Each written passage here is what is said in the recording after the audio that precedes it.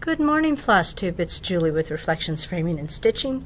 Today is Friday. It is the 14th of January, and this is Chart of the Week video number 121. Welcome. How is everybody today? It is raining, and well, we're supposed to get a little bit of everything, I think, today. Rain, freezing drizzle, snow, pestilence, you name it. It's supposed to happen today. I don't know whether it will or not, but anyway, currently it is raining and cloudy and cold, so but it's warm and toasty in here, so I'm all good, and I hope you are too. So what is new? Let's see. I've been sick again, so excuse me if I sniffle or I cough, which I can kind of feel a tickle coming on, so I may cough. It is what it is. I think I had one day between my getting my voice back the last time and when it disappeared again. And so it's gradually come back this week. The cough has gradually gotten better, but I am still coughing. So, and I managed to share it with Dan, which probably shouldn't be a surprise since, you know, we live together. I hope you're all staying healthy and taking care of yourselves. So, let's see. It's been a while since the last chart of the week. But the question I had asked at that time was if you had a unicorn chart and to share that with me. So I spent quite a bit of time looking at pictures of what all of you were hoping to find, and I might have written a couple of them down on my list, so thank you for that. It's always nice to elongate the wish list. But I didn't personally have any of them in my stash, so I wasn't able to help anyone. I hope that maybe someone out there saw your request and was able to help you with that. I know of one person who did find the chart that she was looking for, so I was happy to hear that. Anyway, let's see, that takes care of the old business, and I think we'll just go ahead and go into today's chart of the day, or chart of the week, and then we can chit-chat maybe a little bit at the end. I've got a finish to show you, only I forgot to grab it, so I'll have to go back to the table and grab it. You might have seen it on Instagram.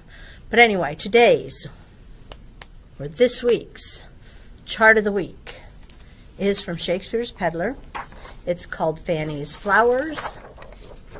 It's a sweet little sampler. Got a lovely alphabet. Big old pot of flowers.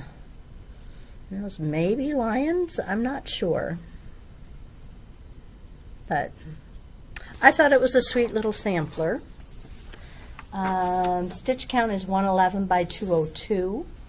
So if you're stitching it on the called for 40 count flax linen, it's going to be about 5.5 by 10 for a design size. It calls for all gentle arts, but she does give the DMC conversion. And this is, I believe, a reproduction sampler. I think that's a picture of the original. And there's a picture of the back of the original. My backs look slightly better than that, but sometimes not by much. So as I said, that calls for 40 count flax, which looks like, let me get a decent piece of it. Looks like I need to order.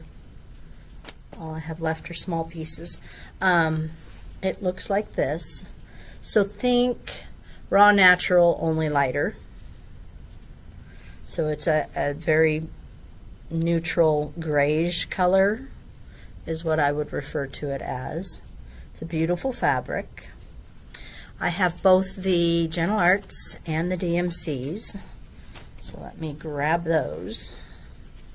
I did have to make 2 substitutions on Gentle Arts because you know how Gentle Arts are, which I thought wasn't too bad considering. So it calls for Brethren Blue, and I substituted Classic Colorworks Blue Corn, and it calls for Wood Trail, so I substituted Classic Colorworks Sticks and Twigs. So, but otherwise I had all the called for, and they look something like this. Well, actually, they look exactly like this, almost. There's that Blue Corn and the Sticks and Twigs that and then the DMCs, fairly close. I think the biggest difference I saw was in the greens. But I think she was pretty spot on with her conversion. So let me show you what it looks like on the fabric. This was not an easy one to find alternate fabrics for. I can definitely see why she chose the flax, because if you go too golden, you're going to lose this one. If you get any kind of green in it, you're going to lose this one. And then you've got these 2 peachy colors that disappear on practically everything. So I can definitely see, you go too gray and you lose this. So I can see why she chose the color she did. I was able to find a few other options. Some of them are a little outside the lines, so to speak. But that shouldn't surprise any of you if you've been watching me for any length of time. I do sometimes like to color outside the lines. But those are the DMC colors. They all look very nice. It's an excellent choice for this. I have no objections to it whatsoever. Not that anyone would care if I did, but I don't. So, in my hunt, I came across some 40 count Prairie Grass, which I'm trying to get to a fairly decent piece. Prairie Grass is a beautiful color. It has hints of kind of a burgundy in it, but it's a neutral. It's also got little hints of green in places, so it kind of has, it's just pretty. I don't know if you'll be able to tell that, but it is very pretty. And I think the colors all look pretty good on there.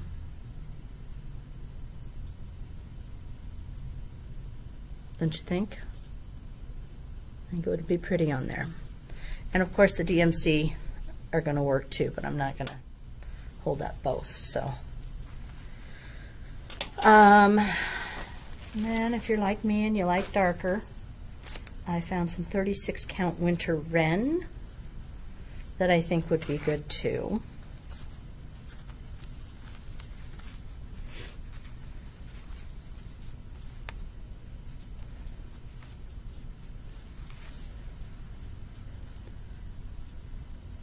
It's a darker, warm, rich brown with, I would say, almost a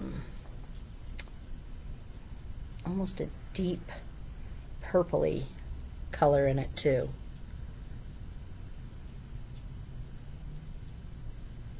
But I think it looked really pretty on there. And then I have 36 count 18th Century Blackbird. Almost out of it also. That pretty much could be said for a lot of the fabrics right now. I'm kind of waiting on, I got notice that my Fox and Rabbit fabric was coming. I don't know when, but I did get notice that it had been shipped. And we're getting close to that 10-month mark from Picture This Plus. I think it'll probably be closer to the 12-month mark before I see it. But so there's the 18th century. Your chalkboard black would work, although it's a little bit darker than this. But I think that would be very pretty. And then I decided to try some out-of-the-box colors. I just started pulling different things out of the cubbies over there to see what I thought looked pretty with the colors. Whether it would necessarily be appropriate for a reproduction sampler, probably not, but it's your piece, so do what makes you happy. And if you like any of these, then do that. This first one is called Smokey Pearl. It's a 28 count linen. And I think the colors are really pretty on there. Very rich looking. Everything shows up.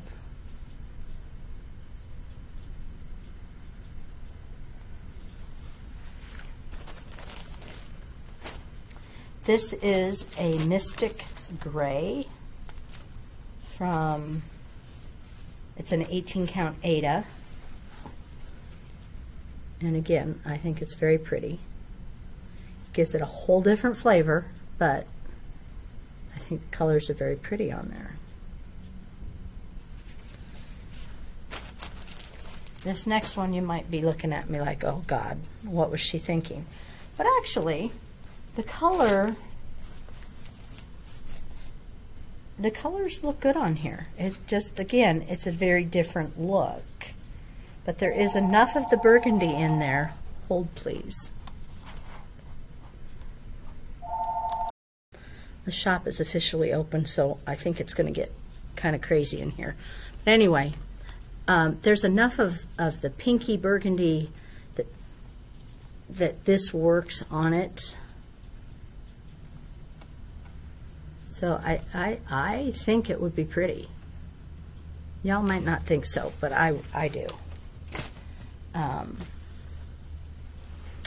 So anyway, that is the chart of the week. Fanny's Flowers, again, from Shakespeare's Peddler.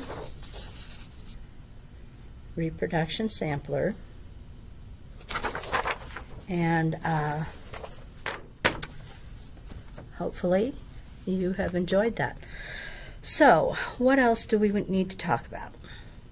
Market's coming up. As far as I know, they are still planning to move forward with that. I think I'm going to probably have to put this on hold again. I think people are coming in, so hold please.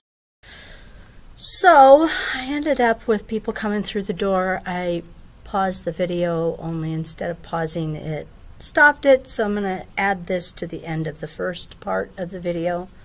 So if you see a kind of a funky cut there, that's why. I was just going to chat for a little bit. I had to finish, I told you that already. And I will show it to you in just a minute. Well, I might not have told you that already. I don't know. I don't remember what I told you already. Anyway, I had to finish, and I'll share that in just a few minutes. I wanted to discuss a little bit about Nashville Market. It is less than, what is it? Something like 6 or 7 weeks away. I will be uploading sneak peeks to the website as they come out, as I have time to do so. Please feel free to pre-order anything that you might see that you would like me to bring back for you. Keep in mind, though, that if you email me an order, you are obligated to follow through with that order. I had several people last year that never followed through, so I'm not made of money, and so if you're not going to follow through, don't order, please. But I've already seen a few sneak peeks, like from Teresa Kogut. She's got some really cute ones. So it should be a good market, I hope. It will, if they have it, it'll be really good to be back to see everyone. Scary, I think, for me anyway. I know other people, COVID's just another thing for them. No big deal, but for me it's still a big deal. Is what it is. I don't like to be sick. I don't want to give anyone else anything. Our immune systems in this family suck, so I'd just as soon not play Russian roulette and hope that I'm not one of the unlucky few that are fully vaccinated and boosted and still die from it. So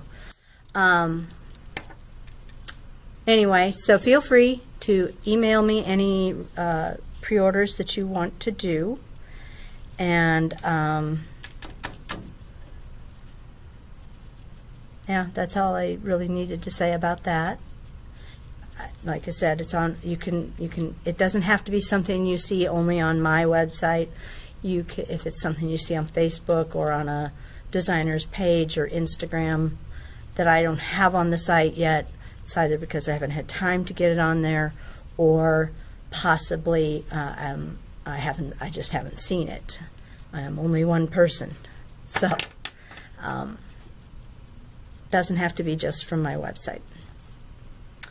And let's see, what else do I know? Not a whole lot since I've been sick. I haven't done anything or gone anywhere or seen anyone. Dan, I have shared this last crap that I had with Dan, so he's not feeling the greatest. I don't think he's got it nearly as bad as what I had it, but he was sounding pretty nasty this morning when he was getting up and getting ready. Let me go grab that finish so I can show that to you and talk about it just a little bit. So let me show you the chart in case you're not familiar with it. This is the Hannah Ann Wallace sampler from With Thy Needle and Thread. And when I pulled the floss colors called for, it did not look like this. And I fell in love with this soft pink look. So I did my own conversion to make it look more like this. And this is how it turned out. I'm pretty happy with it overall.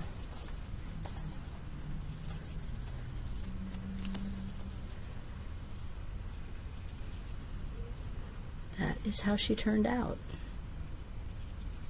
Now this sampler has some over one.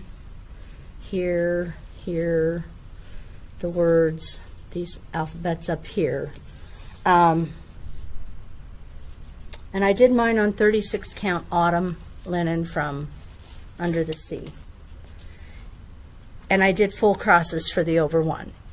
If I had been thinking, which apparently I was not, I would have done just a tent stitch for the over one, because I don't happen to like how crunched the stitches look on the 36 over one using a full cross. I mean, it looks good from a distance, but I think I'll get narked on come State Fair time, because it is crunched in there and the stitches aren't real pretty. The other thing I want to point out to people is Hannah had a little bit of an issue, just a little issue with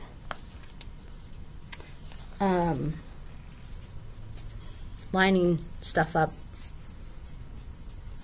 So and I thought it wouldn't bother me, and unfortunately it is bothering me, but I'm not going to rip it out because it's over one, and that's just insane. So if you'll notice these alphabets here, the over one, this one ends way far, and this one starts at the end, and that bothers me. I probably would have done something to fix that had had I realized how much it would bother me, but I didn't think it would. And this isn't necessarily centered either, so I probably,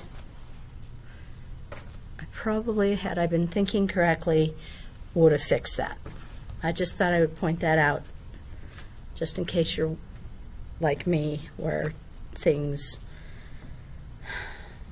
need to be balanced. I know you're supposed to stitch a reproduction sampler the way it was intended, but sometimes you just can't. So, but anyway, I'm really happy with how it turned out, and I've got the frame chosen for it. I don't know when it'll happen, but I do have the frame chosen for it, so I'll get it stretched along with my other finish. Actually, I have two laying back there right now. So I have a total of 3 finishes. One I did finished in December. That was that Cranberry Christmas, I think. And then I finished the Redbird Sampler and Hannah Ann. So that's 3 in like a month and a half. I'm doing good for this year. It'll probably come to a screeching halt now, though. I don't think I have anything that's smaller that's almost done. So since I finished Hannah, I've been working on the next block of Hawk Run Hollow. So I figured I'd finish one of those, and then I don't know what I'll do. I have a couple of new things that I've kitted up. I have a couple of old things. I have a wild hair running around in my head about the Prairie Schooler alphabet and how I've always wanted to stitch that, but that is a big... I should probably finish Hawk Run before I even think about that one, but one never knows. Sometimes the urge is just more than you can take, and you got to do it. So, let's see, what else do I know? Anything? I don't think so. I don't think so. I think that's about all I know. The rain has kind of stopped for now, because this is a couple of hours later from the first part of the video. I had some out-of-town ladies come in, and the one wanted multiple cuts of fabric, so that took a little while. And then I had another lady that wanted multiple cuts of fabric, and so it is a couple hours later than the first half of this video. So the rain has stopped. The snow has not started yet. I'll keep my eye on it, because I do not want to be trying to get home when everybody else is trying to get home if the streets are bad. So I'm going to let you go now. I hope everyone is doing well and keeping safe and having lots of stitching time. So you take care until the next time, and I will try and stay healthy. Bye. You're still here? Why are you still here? I said goodbye. Oh, I know why you're still here. You're waiting for the question of the day. Well, luckily for you, I have one. So, here it is. If you were going to stitch a sampler that is designed to be a red sampler, so not one that's designed in black that you switch to red, but a sampler that's already designed, that the designer did in red. Clear as a bell. What sampler would that be? And for those of you who maybe don't stitch samplers, you could play along. You could go look at some different samplers and find one that, if ever you were going to do one, that's what you would do. And if you need to, you know, end the sentence with, but I would never stitch a red sampler, that's fine. I'm just asking, if you were going to stitch a red sampler, one that it is designed as a red sampler. I tend to like samplers that are designed as black samplers, but if it's designed as a red sampler, the floss that's being called for is red. That's your parameters. What one would it be? I would probably say mine would have to be Spanish Rouge from Sampler Code. I've never stitched a red sampler to date. Doesn't mean I never will. I have liked that. This one is not new. Sampler Cove isn't even designing anymore, unfortunately.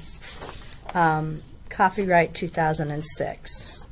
So, and this is, I'm going to guess this is a really lousy photo, but this would be the one I would do.